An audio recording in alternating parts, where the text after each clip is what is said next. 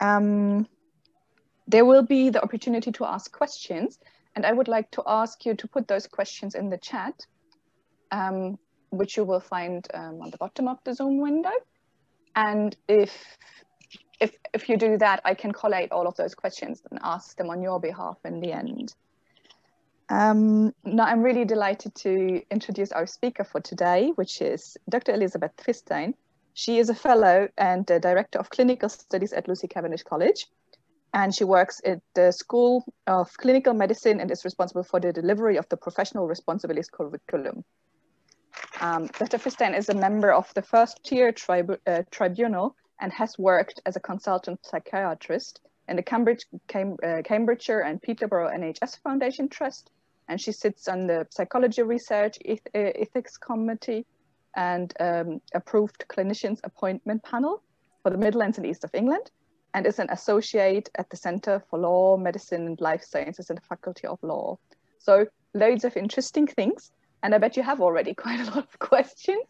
But yeah, we're looking very much forward to the talk, which will be about the practical ethics in the COVID-19 pandemics, which is a topic that touches everybody of us and the way we're currently living our life, and how that the decisions on that are made on a maybe higher level than just our own, such the population level. And I'm very, very much looking forward to your talk. Welcome, Dr. Fistein. The stage is yours. Thank you ever so much, Ava. And I will just start sharing my screen.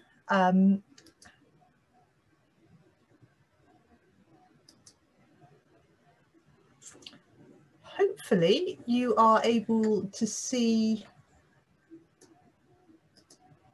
that first slide. It's still in presentation mode. Still in presentation mode. So I shall swap displays. And how does that look? That's perfect. Fantastic. Lovely. Oh, that's actually better for me too. So that works really well. So that's me. Thanks for the introduction. My email's there if anyone wants to get in touch after the talk. And I'm just going to tell you the story of some work I've been doing alongside a number of really amazing colleagues for almost a year now. So the story starts back in March last year, and as you've just heard, what was I doing? I was spending a lot of time teaching medical ethics to medical students and junior doctors. I was sitting on mental health tribunal panels all over the East of England. I'm a psychiatrist by training, and that's what I do for my patient-facing work. And for a couple of months, I'd been working with colleagues at the Royal Papworth Hospital to set up an ethics committee. My colleague, Terza Peters, had been calling me a couple of times over the years saying, we've got this really tricky problem, Elizabeth. How can you give us a framework to think through how we approach this? And Terza and I had been invited by Stephen Webb at Papworth to go and deliver some training, and then we were all working together to set up kind of a formal process for having a discussion for more of a joint team approach to some of their most difficult ethical problems that they face at the hospital. The other thing I did in March was joined Lucy Cavendish, and about a week after I came and was elected to fellowship, we all went into lockdown. And kind of coinciding with this, from February to March, I was getting these increasingly frantic calls from former elective student of mine who lives in northern Italy about everything that was going on there with COVID-19. Colleagues that I knew in our local hospitals were getting in contact saying, Elizabeth, you know about ethics. We think we've got some big decisions coming down the line. How will we know we're doing the right thing? And then we went into lockdown, and then the story I'm going to tell you this evening unfolded. But I just want to fast forward through to now, January 21, and think about what's changed and actually what hasn't changed. I'm still teaching medical ethics to medical students and foundation doctors, and increasingly other doctors as well, because people have got very interested in medical ethics this year for some strange reason.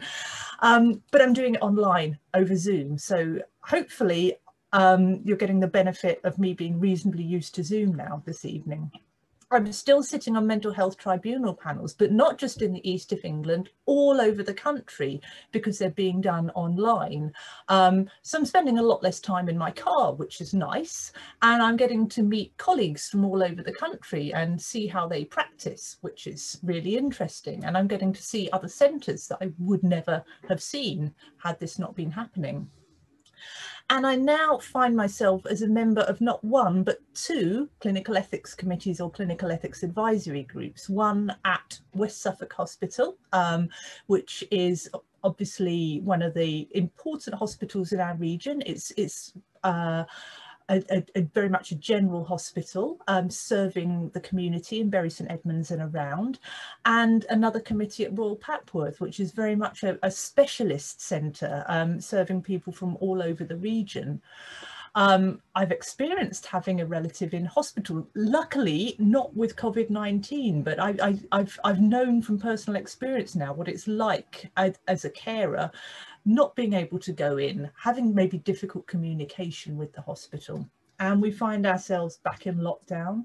We find ourselves facing down a second wave, which is in many ways even more challenging than the first wave, but hopeful about a vaccine and reflecting on what I've learnt over the course of the last almost 1 year. And I will share some of that with you this evening.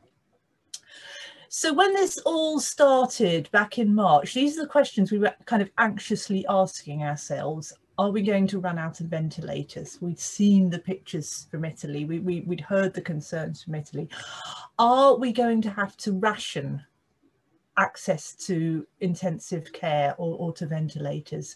Will we be able to justify our decisions? If our teams are going to have to make some very difficult rationing decisions that maybe are at odds with their own professional values, will that cause moral distress? Will that cause moral injury? I'll say a bit more about what that is. How are we going to cope? And one thing that I thought was very important, and a number of colleagues thought so too, is how we will cope is by supporting each other. So very near the start of the pandemic, I went to a very interesting online lecture from Neil Greenberg, who was actually one of the medics who was giving input to the London Nightingale Hospital. He was doing mental health input for them. And as he says here, the only way we're going to get some sense of meaning out of this is to have discussions with others who are in a similar situation and who can help them to come to some sort of understanding that in these really challenging or difficult circumstances, they did their best. And that's something that struck home for me, and I've tried to bear it in mind as we've gone through the past year. So talking to colleagues in our local hospitals, we were thinking about what we needed to put in place. And what we decided together was we needed a clear framework that we would be able to use in order to make difficult decisions that arose.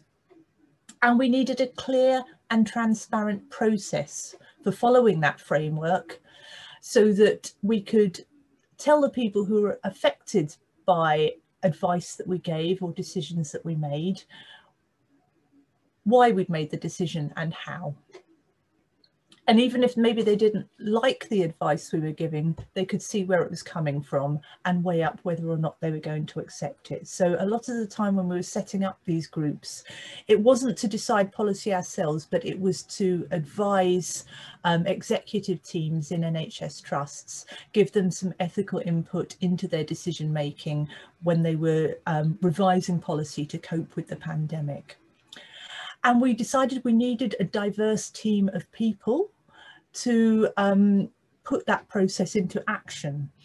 By having kind of a diverse range of views and experiences feeding into the process, we hoped that we would minimise the risk of various biases affecting our process, and we hoped that we would be able to reflect a range of opinions that were important. And also by putting these teams together, we had the opportunity to give each other mutual support through what we all accepted could potentially be a difficult process. But I have to say, it was actually really nice to be able to offer something that people wanted during this process. I'd spent many years studying medical ethics, teaching it as an academic subject, talking about it. I felt sometimes a bit at a degree or two removed from reality. And here we were actually putting the theory into practice, and in a way that we hope people were going to find quite useful. So the first thing we had to do was choose a framework and develop a process. So I'm going to tell you a little bit about that, and then I'm going to tell you a little bit about the kind of decisions that we actually found ourselves needing to make, which were a little bit different to the decisions that we thought we were going to need to make. So looking for a framework, we needed something that was simple enough for people to be able to pick up quite easily and apply, but also complex enough to take account of the complexity of these decisions that were being made and ensure that we were covering everything that we ought to be taking into account when we were making decisions to offer advice. And my colleague Helen Manson, who is currently an occupational health physician at Addenbrooke's actually, but at the time she developed this framework was the lead for ethics and law at the medical school at Dundee, had produced what I have found a very useful framework, and I've used it for several years now in teaching ethics and law to medical students. So this is the idea of a core values framework, which says there are 4 areas that it's really important that we take into account when we're trying to make a decision about an ethical issue in clinical practice. So C stands for codes of professional conduct. So healthcare professionals are all regulated by bodies such as the General Medical Council, the Nursing and Midwifery Council, and they all have sets of rules and codes that people who are registered with those bodies are expected to adhere to. So that's the CO in core values. There's R, which stands for regulations, which we're talking about law and policy. The E stands for ethical principles. And rather than going kind of completely back to basics to foundational schools of thought in medical ethics, what we adopt here is what's sometimes called the Georgetown mantra of 4 core principles, which people have argued are common to a number of schools of thought in ethics. Beneficence, or the duty of a doctor to do good and to help where they can. Non-maleficence, or the duty of a doctor to first do no harm, avoid causing harm wherever possible. The principle of justice, or perhaps the right of patients to be treated equitably in relation to others, perhaps treated equally or perhaps treated differently where different needs justify different treatment. And the principle of respect for autonomy, or the right of patients to have their own choices, preferences and values honoured in medical decision making. And also Helen adds into that the principle of utility, or the idea that we should try to achieve the greatest good for the greatest number of people. And in fact, in a pandemic situation where we're making decisions sometimes for a whole population rather than for an individual patient, and we decided together our overall goal was to try to get through this helping as many people as possible, saving as many lives as possible, and causing the least harm that we could, both to our patients and to ourselves and our colleagues. And then the 4th kind of compass point in this framework is the idea of values. What's important to the people who are going to be affected by these decisions? And how can we make sure we honour those values appropriately and balance them? Because it probably won't have escaped your notice that these 4 points may come into conflict with each other, or even within them, some of the principles may come into conflict with each other. The values of different people who may be affected by a decision may be different. There may be conflict there. So we needed to come up with a process for considering all of these things and being able to use it to make a decision. And it had to be a process that our committee members who perhaps haven't spent many years studying medical ethics could use, could learn, and could feel confident applying to quite a fast rate of decision making. Certainly early on in the pandemic, there were lots of decisions to be made. So medics like algorithms, they like things in stages. So what I did, with Helen's permission, I adapted her framework into a nice ABC process, which kind of echoed the ABC that we use in resuscitation: airway, breathing and circulation. So stage A is all about acquiring information and assessing it.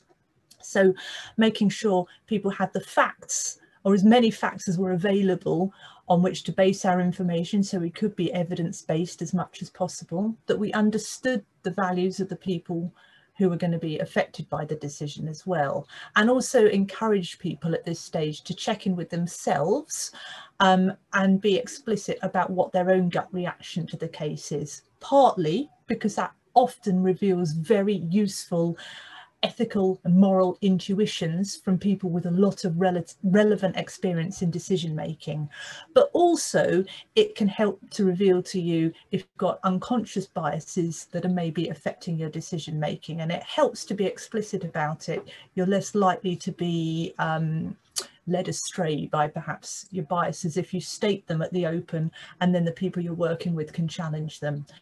So note what your initial reaction is, but be willing to change your mind. Then stage B is our balancing stage, which is where most of the work of the committee was taking place. Although I have to say, in stage A, our committee at West Suffolk had invaluable input from the trust librarian, who did sterling work, going sometimes in real time during meetings, running off and searching the evidence and collating evidence for us, so we were making our decisions based on the best possible information that we could acquire. So back to stage B, we had to think about those 4 areas that I've already outlined for you and use those in discussion together in order to generate a plan of action. And once we had that, we went to stage C, which is our checking and criticism stage. So we played devil's advocate with ourselves in stage C. We thought about, well, what are maybe the criticisms that someone could make of what we're proposing, and are we happy that we can answer those criticisms? What are the potential costs of this decision, and not just financial costs, emotional costs, opportunity costs? Are they acceptable? And the other C here is consistency. Once we'd started generating a few decisions, we could say, is what we're saying today consistent in terms of principles with what we've been saying earlier? So those are our 3 ABC stages that we followed in our committees. I just want to say a little bit more about one part of that process, which I think is quite interesting. So this is the kind of the academic part of the talk rather than the practical part, and that's just talking about the values quadrant of the core values. Because personally, I found this a really helpful area to think about. It really helps me to clarify my thinking when I'm facing clinico-ethical problems in practice. And the one area of philosophy that has really helped me is understanding this, the fact-value distinction, and being able to spot when we're talking about facts and when we're talking about values.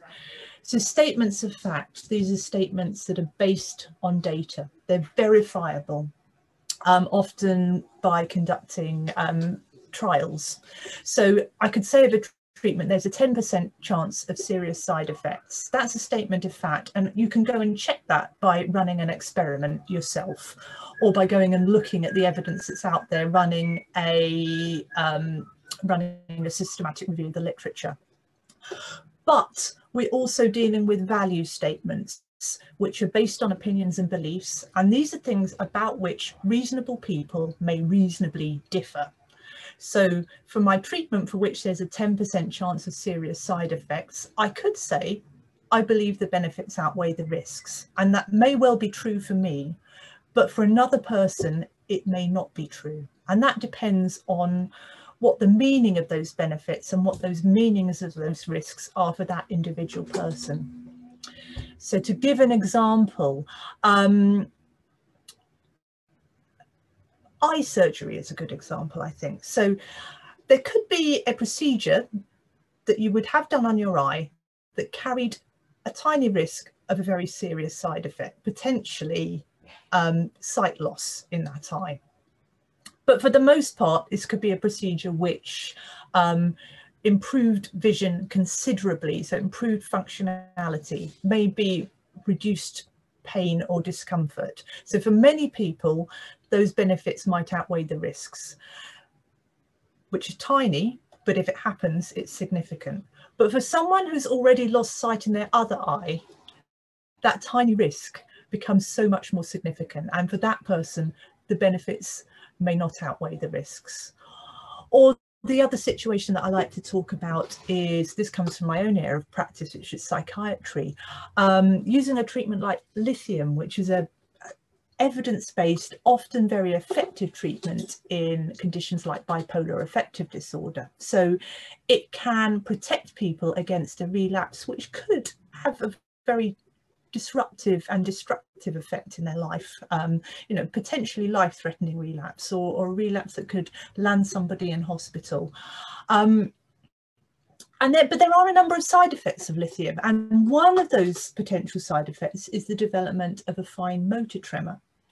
For a lot of people, for myself included, if I had bipolar affective disorder, I think personally I would say the risk of developing a fine motor tremor would be outweighed by the benefit of a massive reduction in the risk of relapse. However, if I were a fine artist and my fine motor control really went to the heart of who I was as a person and what made life worthwhile for me, I might evaluate that really quite differently, and I might say, no, this is not a treatment for me. So this understanding of the fact-value distinction is what lies behind the concept of values-based medicine, which was developed by Bill Fulford, who's an Oxford-based philosopher and physician. In fact, he's a psychiatrist. And he's developed this in contrast with evidence-based medicine. So evidence-based medicine is a response to the growing complexity of relevant facts. There's so many options out there. We need to know which ones work and which ones don't work, which ones are likely to be effective for the patient sitting in front of us, so that we can advise them accordingly. Values-based medicine is a response to the growing complexity of the relevant values. I'll explain in a moment why that complexity is growing. And it's described as the theory and practice of effective healthcare decision-making for situations in which legitimately different and hence potentially conflicting value perspectives are in play.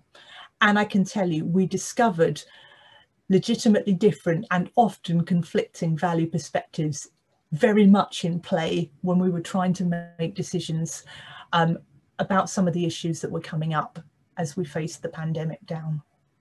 So VBM uses 5 theory principles, things you need to know about, and 5 practice principles, things you need to be able to do. And I'll just quickly run you through them. So you've got to bear in mind the 2 feet principle. All healthcare decisions are based on values as well as facts. They're never just based on the facts. But squeaky wheel principle, we only tend to notice that they're based on values when those values are diverse or conflicting. A lot of the time, everyone's in agreement that, say, pain is a bad thing and we want to minimize it. No one's in disagreement, so we focus on the facts, what's likely to be effective in reducing this pain. The science-driven principle is kind of a statement about why values are becoming more complex and more diverse. The fact that we have so many more options now, we're more often faced with the question, we can do it, but should we do it? And for example, at Papworth, it's one of the national centres for ECMO, or extracorporeal membrane oxygenation. So for any non-medics in the audience, the way I like to think of this is it's a little bit like, as dialysis is for kidneys, ECMO is for your lungs. So a patient for dialysis whose kidneys aren't functioning, you run their blood out of their body through this machine, and it does the kidney's job of cleaning the blood, and then the blood's sent back into the body. And you can do that a few times a week. For someone whose lungs have stopped functioning, an ECMO machine, you run their blood out of their body through this machine that takes out the carbon dioxide and puts in the oxygen, and then it goes back into the body. But obviously that needs to be done continuously until treatment can be found which fixes the patient's lungs so they can do that job for themselves. So unlike dialysis, which you could be on long term, this is a short-term supportive measure to keep people alive while we try to fix their lungs. But it brings up all sorts of questions. Who should have the ECMO? Who should go on it? And if it's not working, at what time do you stop it? Very difficult decisions. So the patient perspective in VM, the fourth theory principle, contrasts, is saying, just as in evidence-based medicine, the first call is for objective information from scientific studies. In values-based medicine, the first call is for the perspective of the patient. And the multi-perspective principle says that conflict should be resolved by following the correct process, not focusing on trying to work out what's the right outcome. So if you have a process and you follow it, you may arrive at an outcome that doesn't feel terribly comfortable, but often that is because none of the alternatives feel terribly comfortable either. There's no one easy answer to this, but you can feel confident that you can justify what you've done because you've gone through the correct process. And in VBM, the process is all about finding a balance between legitimately different value perspectives. And that's often what we were trying to do in our ethics group meetings. So in practice, how you do VBM, you recognise value blindness. So problems often arise in practice, not so much because there are conflicts of values, but because we don't see that there are conflicts of values, and because we haven't noticed them, we can't talk about them and try to resolve them. So you need to look out for statements of value and be able to distinguish them from statements of fact. Then the values myopia principle, which is saying we can be a bit short-sighted when it comes to our values. We tend to assume that what's in front of our nose is what's in front of everybody else's nose. Other people's values are the same as our own. So the next principle is look out for differences in values. Ask people. The space of values. So once you've identified that there is a difference in values, it's about understanding what that difference is, both in terms of quality and in terms of quantity. Then the how it's done principle is to try and find a position of mutual understanding and respect. That's done through using communication skills to understand where everybody's coming from, and particularly exploring the values of the patient and other people who are going to be affected by the decision. And finally, the who decides principle is that the final decision rests with the people who will be affected by it. Patients, carers, and the professionals who have to put the plan into action. So we didn't want to have kind of a shadowy ethics committee that made decisions on high and then enforced them on people. We were providing advice, saying we've thought through this problem from an ethical perspective. Here's what we suggest. Does that feel like something that you want to put in action? But I temper that a little bit because we didn't want, individual clinicians to feel that every decision about their patients was on their shoulders. And also we wanted some consistency within the organisation. So whether or not you got a particular treatment wasn't a matter of luck based on which clinician was on duty that day. So we did have to have some degree of consistency and policy, which slightly went against the who decides principle. And that was a bit of tension that we found in our work. So in practice, what we found, thankfully, thus far, I've never been in a meeting where they've said, we're out of ventilators, we're going to have to decide who gets the next ventilator.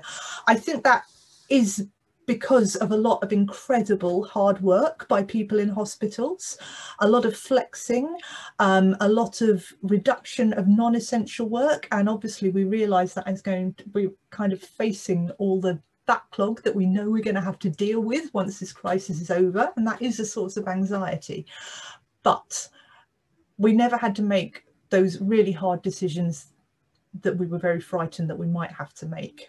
We're not out of the woods yet, but I'm hopeful that we're going to get through without getting to that really desperate situation. But we did have some very difficult decisions that we had to consider. And I've just put some examples here just to share with you the sort of things that we had to use our core values framework to work through.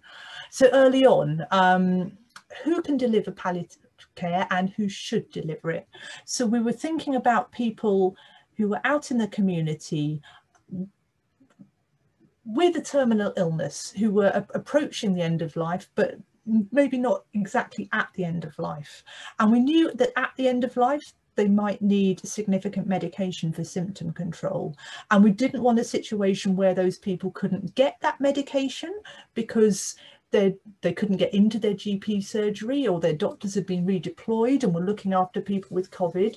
So could we use advanced care planning to make sure people had just in case medication, so had medication for symptom control at home and instructions on how to use it if it was needed? And then in our committee, some of the lay members were saying, but doesn't that feel very risky? Maybe you're giving people medication that they might decide to use not for symptom control, but for effectively assisted dying, to take the medication to end their life earlier. And what's your legal responsibilities there? And it was fortunate that we could have input then from other perspectives about so people who were palliative care experts, and explaining that this is actually considered to be good practice and people are advised carefully about when they should use that medication. So that was an interesting discussion, and we decided we wanted to press forward with trying to make sure people had just in case medication on hand, so they didn't have to worry about whether they'd be able to get good symptom control if their doctors were distracted. Who can make a do not attempt cardiopulmonary resuscitation decision, and who should make it?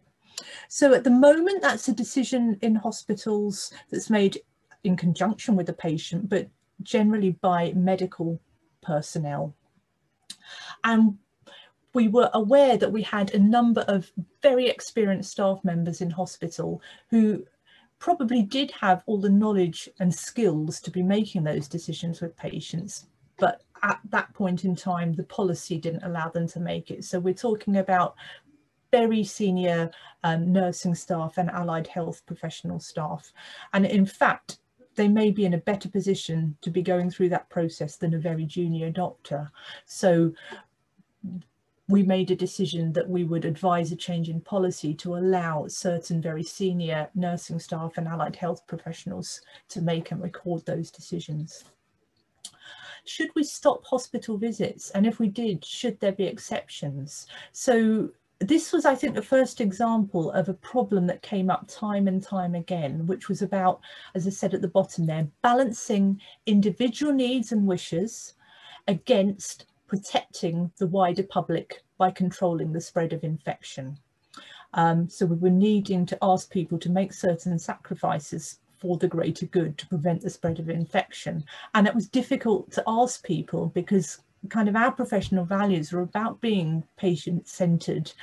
And sometimes we were operating with incomplete evidence. Early on, we didn't really know what the risk of asymptomatic transmission was. We didn't really know what the rate of people picking up this infection in hospital was, and we were trying to make a decision about whether we should allow visits to continue in the face of a great deal of uncertainty. So we're making this decision at West Suffolk, and we were quite heartened that we ended up at a position that's quite similar to other hospitals in the area. Of the general rule at the time was we were stopping visits, but we accepted that there were some people whose needs were greater. So children, people, for example, people with dementia or people with intellectual disabilities who had a need for the support of a carer who knew them well. Those people's care would really be damaged if they didn't have someone with them. People at the very end of life, women in labour who needed the support of a birth partner, and in fact their labour was likely to be extended if they didn't have the support of a birth partner.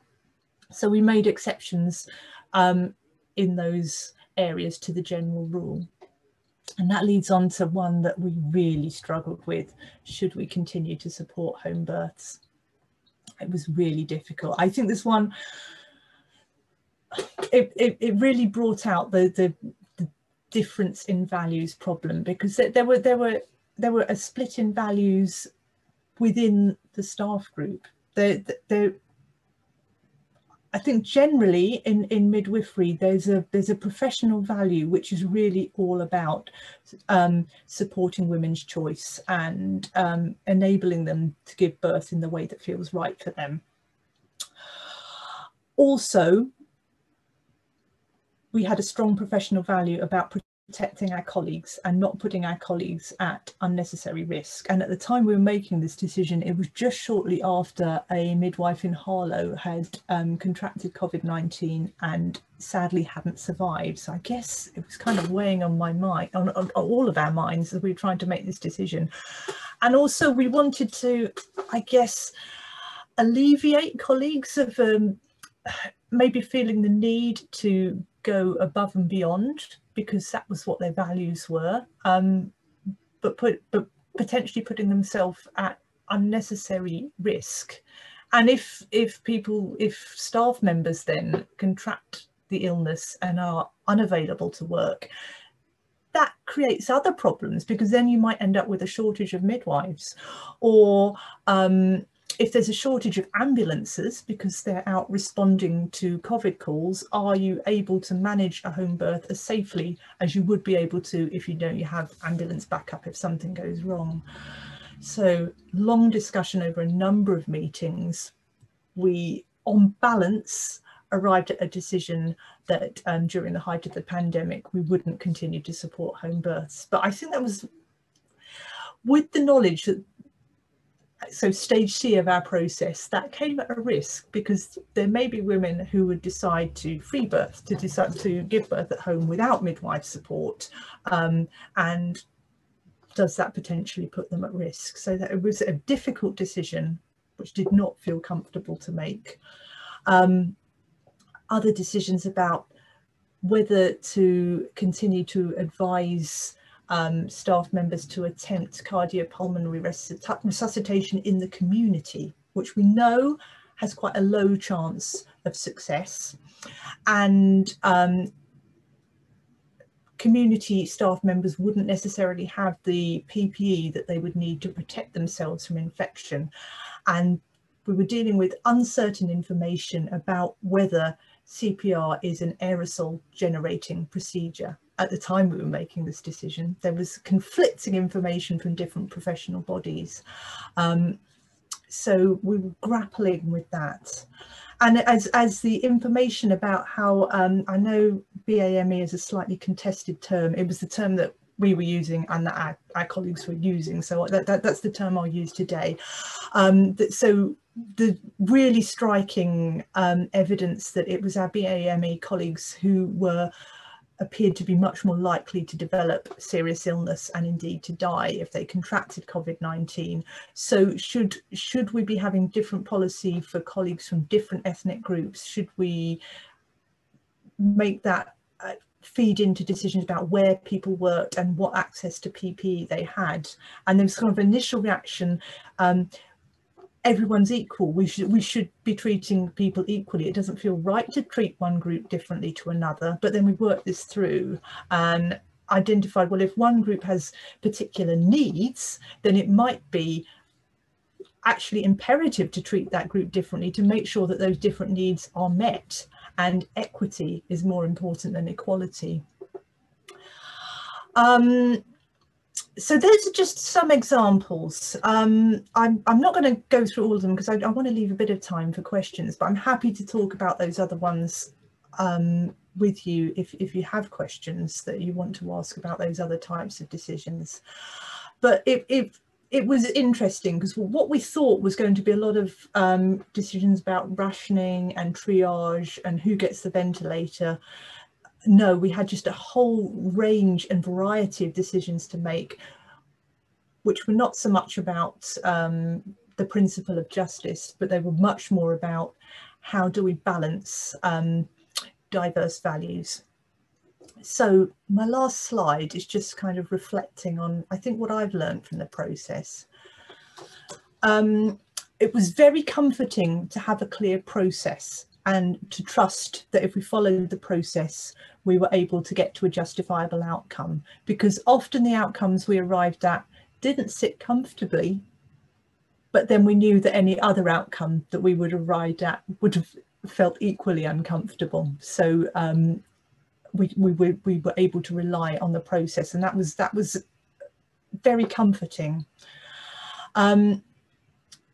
We were often making decisions in the context of incomplete information. So I think it was really important that we explicitly acknowledged what we didn't know. We tried to find out where we could, but when we were trying to explain our advice, just to be clear that we were making it on the basis of an incomplete set of information, and that the advice might change as the body of knowledge grew. It's really important to help everyone to articulate their values and then to listen to what they say. So we found that we actually had to amend our referral forms for getting people to send us their problems, so that we help people to understand what their own values were, understand what was important to them, what they were holding dear, what they really wanted us to take into account as we were talking through their problem. And I think sometimes just working through that process of making a referral enabled people to find their own way through their problem. It's important that the advice that we generated is communicated transparently, and the groups I was working with have done some wonderful jobs in translating a long and complex discussion into a short and pithy kind of summary for the wider readership. But there is a risk, and I think occasionally some of the nuance of that discussion can be lost in translation when you're trying to turn it into something that busy people have time to read, and that there's a risk then that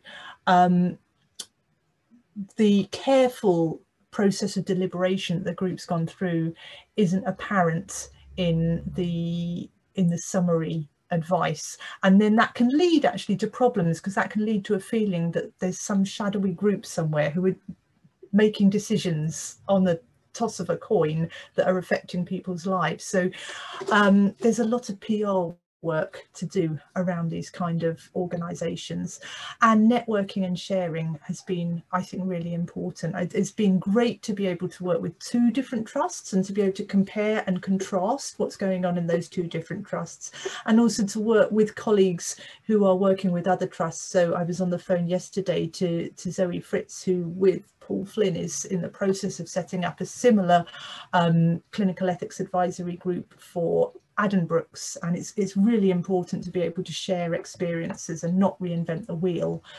So Helen, myself and some of our colleagues on the West Suffolk committee have written up our experiences as a case study, just to share it more widely, so share our learning with others. So I put a link there to the paper that describes the process that we've been through. And last word goes back to Professor Greenberg, and that actually it's been an absolute privilege to work with the people that I've been working throughout this crisis. Although we've had to make some tough decisions together, it has been it's been really comforting to be able to feel that we're making a difference, that we're helping in our own way. And I've met some new colleagues who have been absolutely wonderful to work with, and it's really brightened my day to go into a meeting with them and work with them online over Microsoft Teams or Zoom. Even though the work we're having to do is difficult, it's been wonderful to work with them, and that's made getting through lockdown a whole lot easier for me.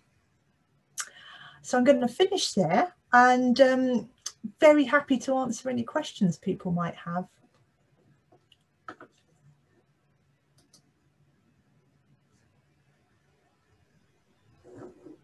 Thanks so much. That was really interesting. I think everybody learned a lot. There are indeed a lot of questions, which is great. So maybe we start with those ones that can kind of go in one category and actually touch the last bit where you talked about the transparency and the communication. So Carolina Kuberscha was asking about the home births. What was the justification? Was the justification of the decision well explained to the women who wanted to do a home birth, or is the justification actually aimed at the at protecting the NHS resources primarily? So who's doing the communication actually to the patients? That's a really good question. I think that was one of the things we found very challenging. So we had an executive board asking us for advice about what we thought their policy should be around home births, and so in some way, a client in a way, if you like, was the trust exec, and we were trying to produce some information aimed at them. But then there's a really important step in communicating the new policy and the reasons behind it to the people who are going to be affected by that policy. Most importantly, women who are pregnant in that local area. So we did try very hard to work with the Trust communications team to make sure not only the decision but the reasons behind the decision were communicated. It was very difficult, and I won't say I feel we were always 100% successful. There was a lot of heartache around that particular decision, and it raised a lot of concerns, and we kept revisiting it because we really grappled with it. I don't think the decision was taken primarily to preserve resources. I think a lot of it was there were concerns that we couldn't continue to safely deliver a home birth support service under the circumstances, because we didn't feel like we could access emergency backup reliably because of what was happening with ambulance times. And the other question was the safety of the midwives, because potentially they're having to attend somebody's home for a prolonged period of time, and really you need two of them there in order to be able to don and doff all their PPE safely. So there were risks involved, but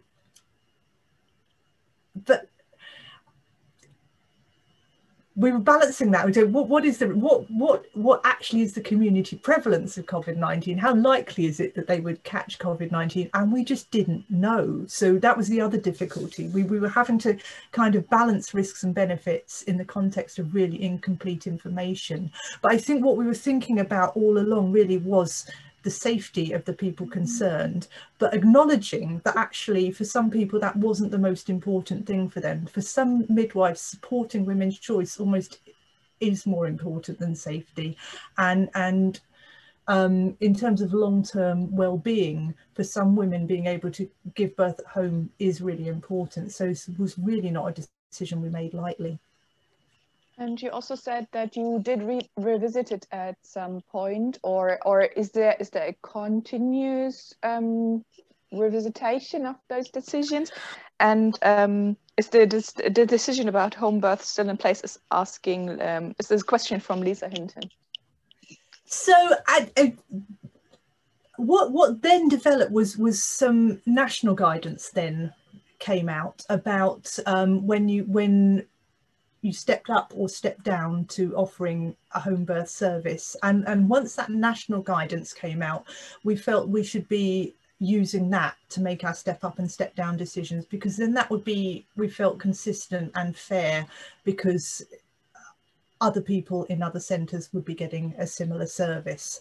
So the tough times often were when we were having to make decisions about situations where there hadn't been time to generate national guidance, and once it was generated, we felt largely, unless there were very good reasons for saying there was something different about our local centre that meant we felt it shouldn't apply, we would abide by national guidance. Thank you. And then there's a question, it's kind of a topic more from Derek Prater and Alia, which is kind of hinting at the same thing, I think, or questioning the same thing, is when you have a conflict situation, either within the committee, finding a consensus position, or a conflict between the treating clinician, the family, or the patient. Yeah, so the practitioners and patients, or within this community, or within the committee, how do you approach those conflicts and try to solve them? That's a really great question, and I think this is the place where values-based medicine can be really, really useful, because once we drilled down into the reasons behind the conflict, we often had the beginnings of a consensus or a compromise that everybody could live with.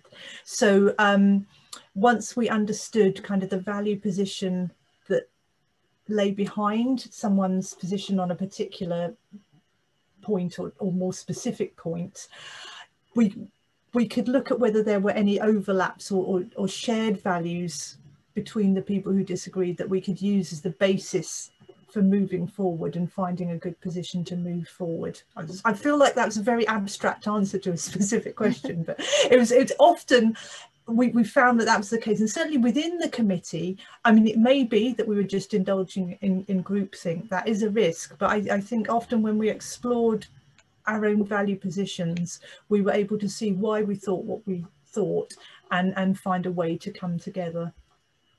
So actually there is a next question from Jody R, which is kind of connected to that, which is, if you have different clinical ethics advisory groups, how do the advice translate to policy changes, or also do different hospitals have different advisory groups, and can they differ in their conclusions? And how do you try to align and basically get the consistency across different hospitals as well? Yeah. So a lot of hospitals over the last year have been setting up their own clinical ethics advisory groups, because suddenly they've had decisions to make about situations that no one who developed national guidance had thought through yet, or they thought through on very general terms. So there was some very general advice around managing, say, pandemic flu, but then it was difficult to apply that to the specific problems that people were facing locally. So while we had that kind of hiatus, then the individual committees were coming in and helping hospitals to develop their own local policy. Then as the national guidance was coming through, mostly hospitals were adopting that. But for example, at the moment at Papworth, we're just reviewing some of the national guidance, just to check that we think it is applicable for our own particular circumstances at Papworth, both the region that we work in and the specialist work that's undertaken there. Or are there good reasons for saying we should slightly flex that guidance to take into account of our particular circumstances? So that's kind of my answer to the relationship between local hospital ethics committees and bodies that are producing guidance on a regional or on a national basis. Thank you very much. That sounds There's people who maybe so. Okay, cool. Then there are two questions which actually on the first look don't have too much overlap, but they're touching this area where you said it's equally or equity or equality. Yeah. Where people maybe need different care, or you know, it's a bit complicated in the situation. So one is from Nick, who says that there were reports that there were working age disabled and chronically ill people were having do not resuscitate order, and they were also given less priority for ventilators based on the fragility scale, which was designed for elderly people. And then people have been really, really terrified of ending up in the hospital. And so how is that solved, and how is the treatment different for people, because it's a different risk group? And a similar issue, which is not exactly the same thing, but also a group that you maybe were thinking about treating in a different way because they're more in danger, was this BAME issue, where Alison was asking, how did you solve, no, not Sonia, sorry, Sonia Clark is asking it. How did you resolve that? Because those communities are more affected by COVID. Yeah, absolutely. Those are they're two great questions. So I'll take them sort of one at a time. The issue about people with long-standing disabilities and their access to treatment is something I personally feel very strongly about, and we discussed it very early on, because actually there are a number of people on the committee who also feel very strongly in the same way I do about it, in that it was very important that we avoided unjustified discrimination. So we decided we had to be very careful when focusing treatment, particularly if we ever got to the point of having to prioritise and triage on potential to benefit from the treatment. And by that we meant potential to survive, rather than any judgment about the quality of the life that we were preserving. There's finesse to that, but clinical frailty scores are kind of, they're in some ways, for some people, they might be a very good measure of your potential to benefit from intensive care. And for other people, they might not be such a good measure. So if people are developing frailty as they get older and they're able to do less and less, that's sort of an indicator perhaps of an underlying physical state which is closely connected with ability to survive and benefit from intensive therapy. So I would say we shouldn't be putting people through very invasive treatment, which you know can be associated with delirium, distressing, potentially painful experiences, if they're not going to survive and come out the other end. Intensive care is care, it's not a treatment. On the other hand, there are people who, if you look on the face of it on a critical frailty score, may be unable to do certain things, but for them that's not an indicator of their underlying physiological state. It's an indicator of a long-term disability that they have lived with, that they're used to living with, and they live a life that is of great value to them. And also they perhaps are more likely to be able to survive a period in ITU and come out and live the life that they were living beforehand. So actually some national disability advocacy groups got involved in that discussion and had that, I think, nuance reflected then in the guidelines about access to ITU and how things like clinical frailty score were actually used in making those decisions. And I think that was done it was very helpful that they did that, but I think it was very sad and unfortunate that people with disabilities feared that their lives would not be valued in the same way as someone who is, as I like to say, not currently disabled's life might be valued. So that was the the first part, and how we resolved the issue. We decided, actually, we made a very clear decision that sometimes it is justifiable to treat people of different ethnicities differently, to avoid someone becoming disadvantaged. So to avoid someone with a protected characteristic, perhaps you know, membership of a minority ethnic group being disadvantaged in relation to the majority. And if that means making sure they have preferential access to PPE, or their risk assessment relating to which area of the hospital they can work in at the moment is different, then we decided that that was justifiable, and we felt very happy taking that decision and saying, yeah, this is not this is not unlawful discrimination. This is actually abiding by our legal duty to promote equality by making sure different needs are responded to. Thanks so much. We do have to wrap up now because we are running out of time. There are unfortunately a few questions we couldn't answer. I'm not sure. Maybe we can collect them and have an email answer or something like that. Yeah, I'm very happy to. But yeah, I think we answered most of them. And thanks so much. I think everybody learned a lot. It was a really interesting talk. Thank you. I mean, I've certainly learned a lot over the last year, and I'm continuing to. So it's lovely to be able to share that with a community of people who are interested. Brilliant. So I hope loads of you attend the next talk as well. So we have regular events here, and yeah, see you next time, I hope. And thanks again. Bye-bye.